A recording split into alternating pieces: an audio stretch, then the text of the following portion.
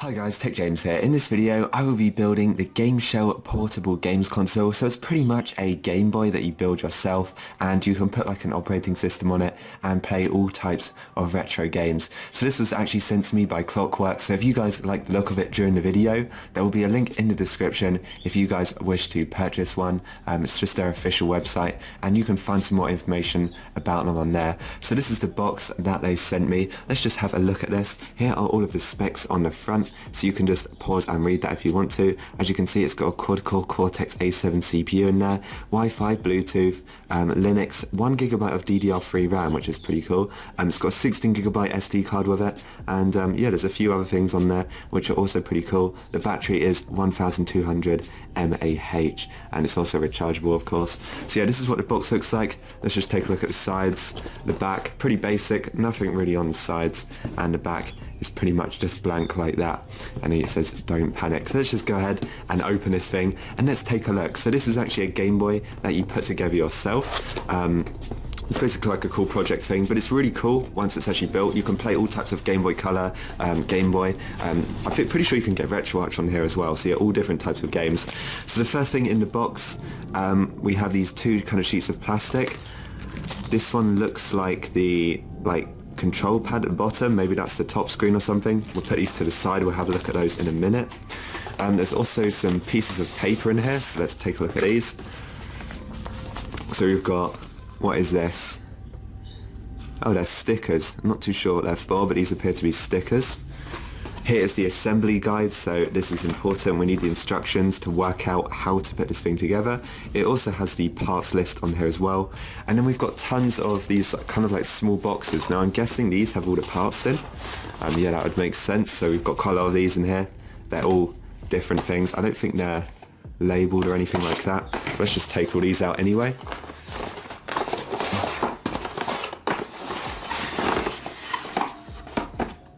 Okay, so let's just start by having a look at everything and taking everything out of the box. There's quite a lot of different things in here, so it looks like they're all in their own boxes. So this right here is the, let's have a look at this. These are the buttons. Okay, yeah, so these are all the buttons. We've got the like rubber pad down here, and they're all in these stencils, so you will need some kind of like tool like this just to chop them out. I'm not quite sure what this is called, like mini pliers or something like that. So you will need one of those. We've got some shoulder buttons here as well, so I'll just put these to the side and we'll just have a look at everything it comes with.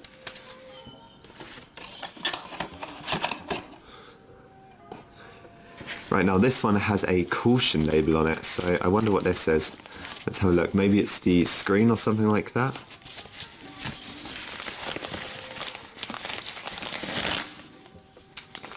Okay, so we've got the main board, we have got the screen here, so you've got to be very careful with that. And actually maybe this is the main board. Yeah, this is the main board because it has the SD card port on, so this is probably the, I don't know, but we'll find out what they all do in a minute. Let's put that to the side. In the next box we have got another caution sticker thing, so let's find out what this thing is.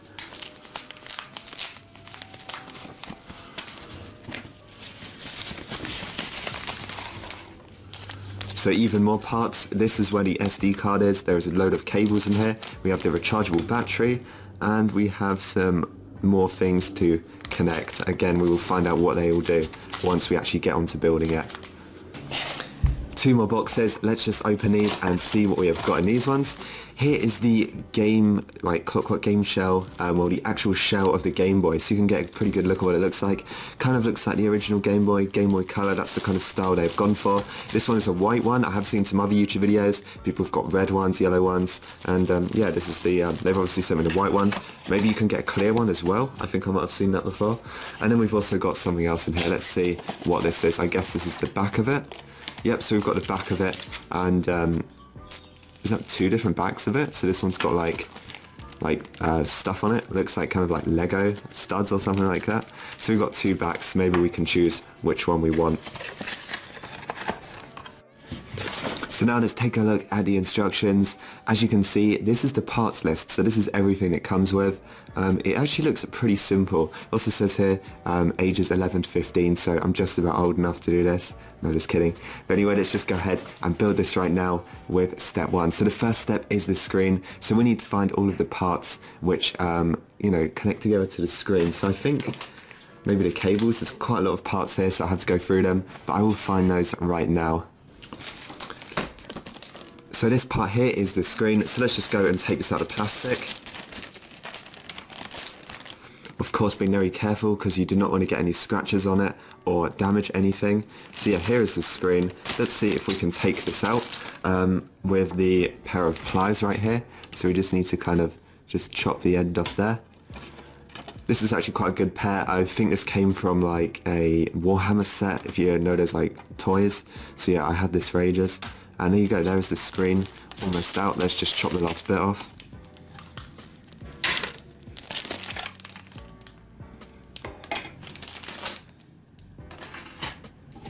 So here's the screen. Make sure the edges aren't like sharp or anything. Make sure you kind of get all these bits of plastic off. As you can see, there's still a little bit on here, so I'll try and take that off as best as possible.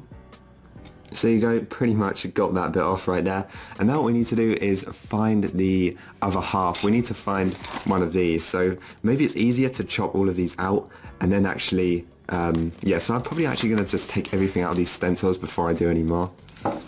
Okay guys, so as you can see, what I've done is actually taken everything out of the bags. I've cut everything out of these stencils, and as you can see, I've kind of like put them with each other. So this one would be the screen, this one would be the main board, we've got the button board here, we've got the battery, we've got the speaker. So yeah, basically I just took everything out and I've just laid it across, so it's easier to put together. Now these, I don't actually know what these are. They don't appear to be in the instructions, so I'm going to leave those out for now. I think they go with this kind of like Lego one with studs on the back, so you can like attach these to it. But yeah, I'm not too sure what they are for yet, but maybe for other projects. But yeah, this is everything it comes with. So what I'm going to do now is I'm going to start with the screen and let's put everything together. I have also clipped these plastic bits together, and it will show you how to do that in the instructions. But yeah, each plastic bit is different and they all clip together. So guys, the first part of the instructions is the screen. So we need to get these two plastic pieces, make sure you've cut them out and make sure they are clipped together just like this. As you can see, this one's the screen part. This one is the bit that goes underneath. You know it's this bit of plastic because it has the slot in here. And then of course we need to get the screen. It will have a plastic kind of like screen protector, so make sure you go and peel that off. Then make sure this ribbon cable is bent backwards just like this, and it should be able to just sit in there fairly easily if I can just push that in. And then they just clip on the pegs, and you should then be able to just close it and the screen should be in there. Now you don't really want to get any hairs or anything trapped in here, so if you do, make sure you open it again and kind of like try and brush them off with the cloth. It's quite hard, but just try not to get any kind of like, you know, hairs or anything trapped inside. So there's one there. Okay, so that's looking pretty good. And then yeah, the ribbon cable should just be bent backwards like this, and you can move it in and out. And yeah, so let's go on to the next step, which is the main board itself. So for the main board, we need another two pieces of plastic. This one right here with these kind of ports on. This one here is the top piece. It actually says main board on there. Of course, we need the SD card, so we can go and take this out of the little piece of like plastic box it comes in. And then of course we have the main board itself, and the SD card will just go in here like that. I'm pretty sure it's that way around. There you go, and it just clips in like that. And then we can just put the main board in. So it actually goes upside down like that. Make sure you kind of line it up. This is also where the power button is. So if we just line that up right there, that should be in. Now we can just close it shut. Just make sure you clip it, and that is literally it for the main board. So let's go on to the next one, which is the keyboard. Okay, so next we've got the keyboard. So the keyboard plastic just looks like this, and these two just clip together. And then what we have to do is get the main board, and the main board should just sit in there just like this. And you'll know if you've done it right because you can fold these over and you can see that the buttons kind of line up like that. So we actually have to just make sure this is all pushed down, and then just put the rubber bit on top. Make sure you don't really touch these, you know, the contacts there. I don't know, it's probably not good to touch those too much. So let's just put this over the top, and we should be able to just, I've actually got my runner away, but we should be able to just push this over the top of it. So let's just line this up.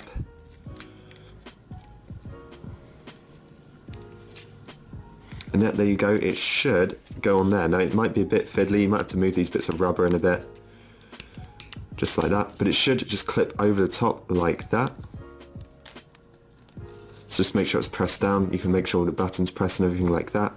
And now what we can do is actually just put the buttons on. Now these buttons are probably going to fall off, so it doesn't really matter if they're on there, the case will hold them in all together at the end, but we need to put the buttons in. So I'll show you how like the layout you have to do.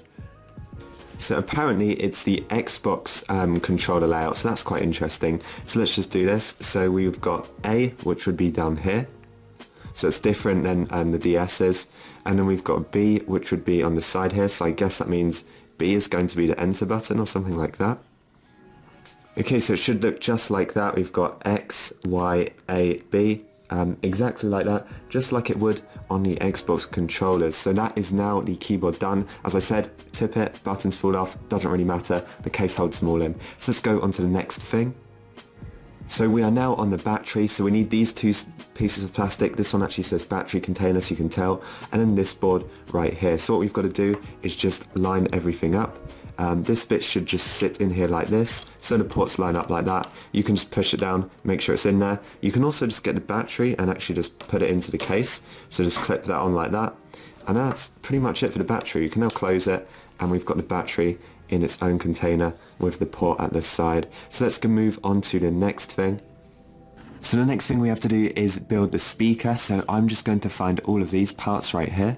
So we need to get this board right here, and this part just sits like that. It should just clip on. Next, we have these two pieces in this kind of like plastic tray. We actually need to take these out. So there should be a plastic bit on top that you can just peel off, and they should just fall out like that.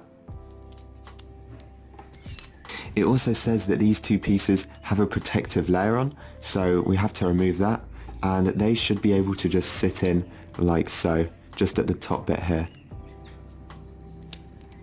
Now once they are clipped in and looking like that, make sure these bits are on the outside. Well, that's what I got from the instructions. And then we just need to clip these two halves together. And there you go guys, it should clip together eventually, just like that, if I can even get it to clip.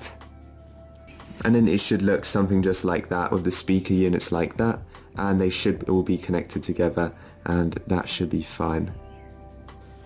So now we've pretty much got everything. We've got the screen, battery, motherboard, we've got the control pad here, and then we've also got the speaker. So what we're going to do is basically put the thing together. So the first thing we want to do is get the main board and get our screen, and then the main board and the screen actually attach together, just like this, I believe.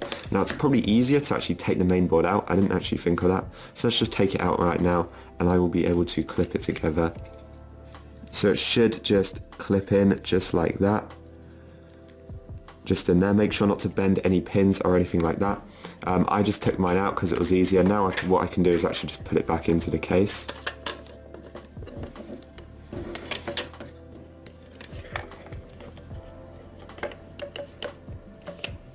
And then now we've got the main board and the screen attached, so we can actually just put that to the side right there. So next we need to attach the keyboard to the motherboard using one of these form pin connectors. So I've got this one right here. This one should be able to just plug in there like that. There is actually two of them. I believe one of them's a bit longer. So yeah, this one's for the speaker. Do not use this one yet. Now we can connect this into the keyboard or whatever they want to call it. So let's just plug that in right now.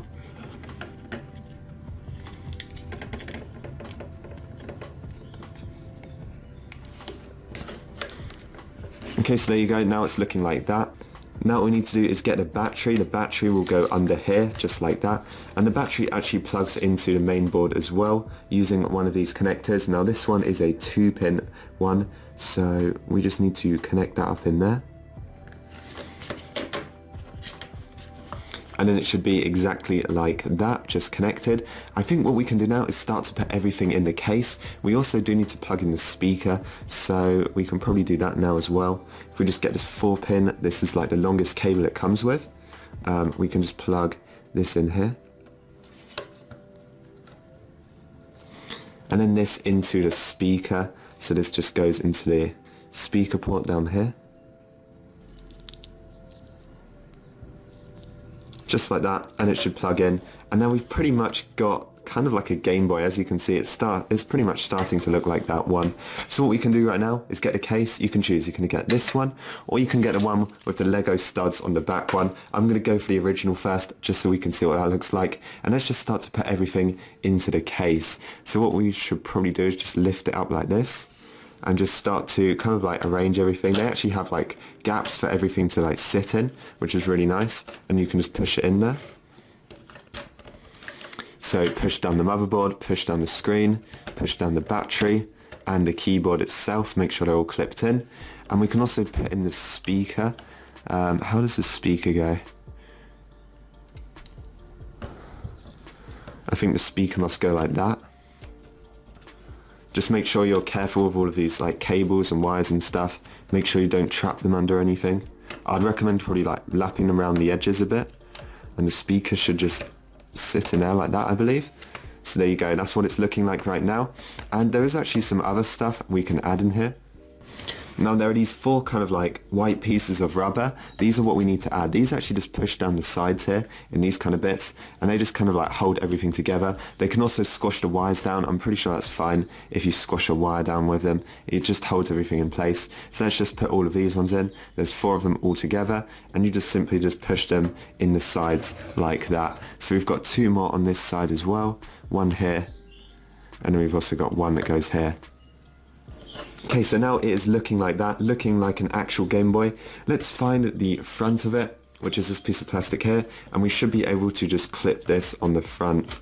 So I'm just going to push it down and clip it into place. It doesn't actually completely clip until you put the rest of the pieces in, which are these 2 things right here. So let's just make sure it's kind of clipped in. Make sure there's no wires or anything like that sticking out. If there are, just push them down with your like screwdriver or whatever. And now let's just put these things on. So these things actually just clip on the side like that, and they actually twist. So I believe they twist like kind of towards you, just like that. And then we've got one for the other side as well. Make sure everything's clipped down before you put these on.